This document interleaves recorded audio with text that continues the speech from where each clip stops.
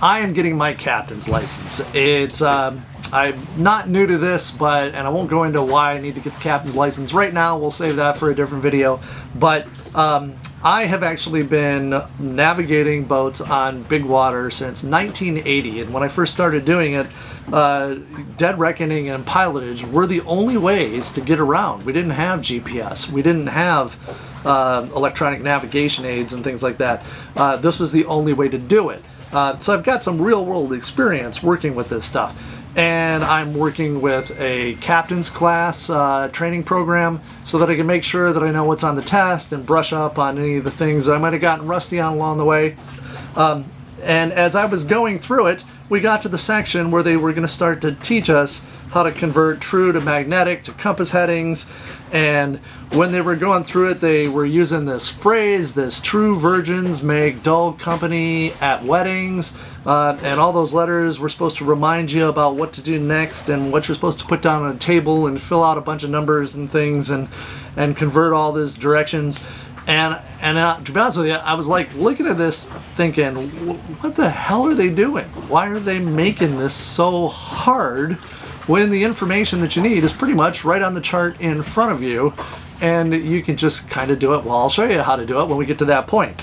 And the other thing too is I kind of thought, you know, it's 2024, so, you know, making fun of virgins for not being fun, that's not what we kind of think of in 2024, is whether a person decides to have sex or not doesn't determine whether they're gonna be a fun person or not a fun person. So I wasn't sure about the whole saying anyways. I mean, if we shouldn't really make fun of any particular group of people. If we're gonna make fun of any people, the logical one to me would be, as a sailor, would be we should make fun of power boaters. You know, the gas guzzling, huge weight making power boaters. That's who sailors make fun of, is we make fun of power boaters, right? But I'm just teasing the power boaters, and they're brothers trying to pass the same test that I am out there. And I've even noticed that power boaters have been trying to sail. They've actually been flying sails from their boats recently. Seems to be more and more often. And there's one sail manufacturer that seems to have a huge market in the powerboat segment, and you know, I'd love to have stock in that company. But just a note to both the power boaters and the manufacturer of these sails: if you're going to make a sail move a boat forward, you have to tie down at least 3 corners of the sail. If you just have 2 corners flopping around, it's not going to make the boat anywhere. So just keep that in mind, and remember that this kind of sail is not going to get any of us anywhere that we want to be. So I'm digressing, having a little fun. What you really came for is for me to show you how you can go through the U.S. Coast Guard navigation, chart navigation test module and never have to use TVMDC again.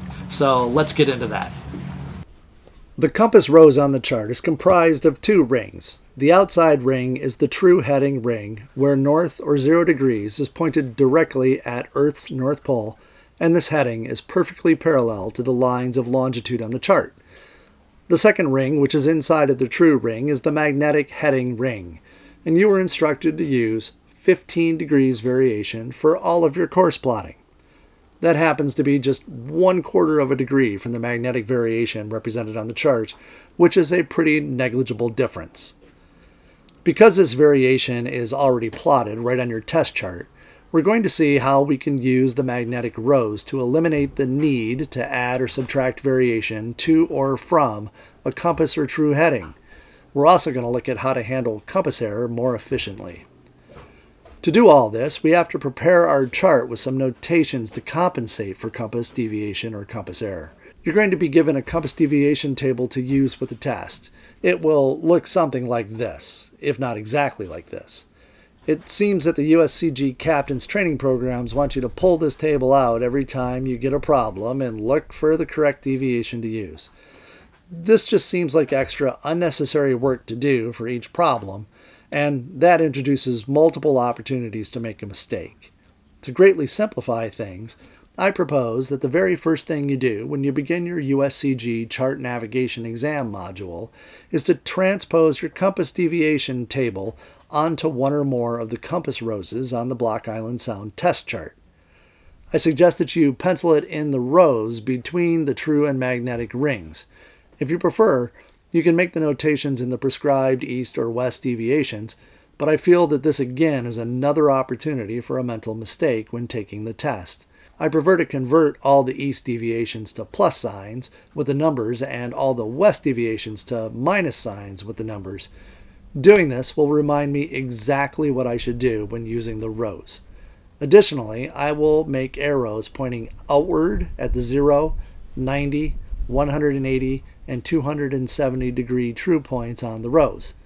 This serves as a reminder that I use these numbers when working from inside going out. If I'm converting a true heading to a compass heading, I will see that I'm working against the arrows and be reminded to reverse the plus and minus signs for this calculation. When you are done, it would look something very similar to this on the chart. Of course, I would not make these notations on your test chart before you begin your exam. The test proctor may view this as some sort of attempt to cheat. I would simply make this the very first thing that I did when I began my test. I would get out the compass deviation table and transfer the deviations to the compass rows. Now that we're prepared, let me show you how easily this works without ever needing to set up a table to calculate TVMDC values or to remember a catchy phrase that reminds you when you're adding one way or subtracting going the other. It's this simple. For any test problem that provides the heading for the boat, by that I mean it says something like, you are on a heading of 0 to 8 degrees per standard compass. The first thing you should do is pick up your dividers and head to your compass rows. Place one point of the dividers on the center crosshair of the rows, and place the second point on 0 to 8 degrees magnetic. You will immediately see that in this direction the compass deviation is +3, or 3 east. So you simply take your dividers and rotate them +3 degrees to 031 magnetic. Then, use your straight edge to draw the actual heading on the compass rows. That's it. The work is done. You are converted. You can see that 0 to 8 degrees compass equals 013 degrees magnetic, and that equals 017 degrees true. If you were paying attention, you will remember that the instructions were to use 15 degrees west for variation, which would make the correct heading 016 true. However, we lose a quarter of a degree to the true variation, which is only a minus 14.75 degrees, and if you look closely, I just slightly missed the 031 magnetic line when I drew the heading, so it's intersecting the true rows at 017 degrees. However, this method is going to get you within 1 degree every time, and that's going to allow you to figure out the answer on the test quite easily. Now, if you are given other headings for the question that need converting, you're all set to quickly and accurately convert them all. For instance, if you're working a 3-fix location problem, then you can note the compass bearings for the 3 fixes and just work down the table. If 028 compass is 031 magnetic, then 172 must be 175. 114 becomes 117, and 190 equals 193. As a bonus hack for this type of question, if the question you are trying to answer does not provide any information in true headings, and it does not ask for any answers to be provided with true headings, and you are using parallel rules to plot your lines, don't waste your time converting to true. Just work entirely from the magnetic compass rows and save yourself the hassle. However, if the question asks for an answer in true degrees, or you are marking your bearings using a plotter, which only works in true bearings, then you can easily continue filling out the table by subtracting 14 from each of the magnetic bearings, or subtract 15 if you want to fix that pesky 1 degree mistake. Finally, if the test question had asked you to convert 017 degrees true to a compass heading, just work the compass rows from outside to inside. Just like before, use your straight edge to plot a line from the center of the rows through 017 true. You can easily see that 017 true equals 031 magnetic.